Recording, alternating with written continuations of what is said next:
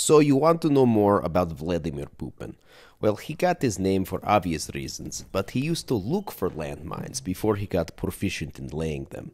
He is the brother of Little Russian Lady, which make him very old. And his breath, it smells like soup. I don't know why, it smells like good soup. He also make lots of weird noises, like little howls.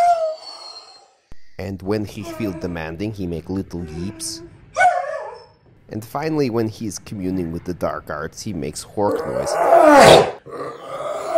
He also pretend to hate affection from other goats, but then when he's left alone, he gets very sad. His favorite holiday is Easter because he once ate the bunny rabbit whole, and he refused to comment on the situation any further. He also taught our little one how to make poop, and has won contest for greatest neck floof 11 years in a row. And he has developed a pumpkin hat that protects against 5G radiation.